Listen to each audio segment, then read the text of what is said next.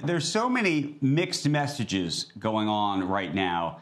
We're hearing that from President Biden on one end about masks. We're hearing great news about the efficacy of the Moderna and Pfizer drug. We're having states opening up at the same time.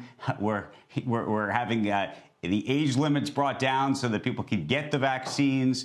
We're being told that people with vaccines can meet in person with other people with vaccines, but maybe not with people who haven't had vaccines.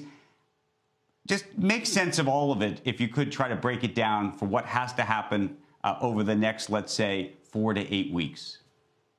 Yeah, Andrew, and you're not the only one confused, clearly, because I would say probably everybody, including public health professionals, are confused about what message to send. Schools open, schools closed. I think first things first, we have to look at the data and the trends. We are seeing in certain states, as you've covered before, states, New Jersey, New York, Michigan, we are seeing rises. It's reminiscent of the early part of the pandemic, Andrew, as you recall, that we had kind of this regionality to the surge. And that's essentially what we're seeing. Parts of New York City, for example, that have been completely dominated by a concerning variant, E484Q with a concerning mutation to a spike protein we see across all the concerning variants.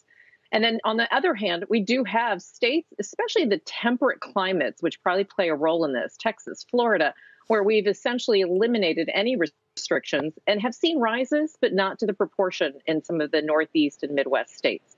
On top of that, do you think that's a distinction between, Kavita, is that an outdoor versus indoor situation? Meaning it's still cold on the East Coast, yes, and people are having dinners at people's homes and things. Is that what you're thinking the distinction is? Right. That's definitely a factor. Combined with that, Andrew, I think the two combo there is the temperate climates, combined with the fact that even when there were restrictions in New York State, for example, on restaurant indoor dining capacity, there was very uneven enforcement. And I can tell you that just looking at mobility data, you can tell that people were indoors when there were supposed to be no people indoors. So yes, I do think that spring break and just frustrations have forced people into settings. And then temperate climates, places like Texas and Florida in the Southeast, where you have an opportunity to conduct business outdoors, likely more safe, as well as local. You've seen the Miami mayor, the Miami Beach mayor. Some of the local jurisdictions have clamped on masking and enforced masking and using the police to enforce masking.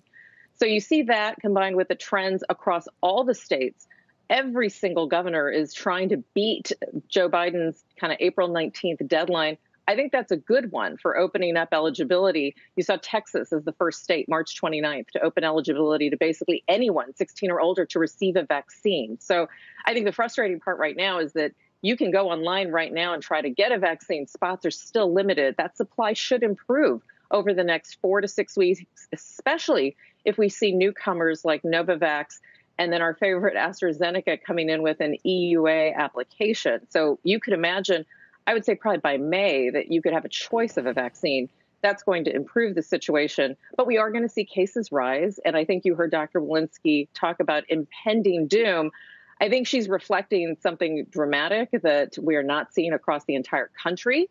But she is seeing data, and she's seeing some of the concerning data, even out of India and other places, around double mutations, South America. And I do think that's what's causing everyone in her, especially in the CDC and her agency, to raise red flags.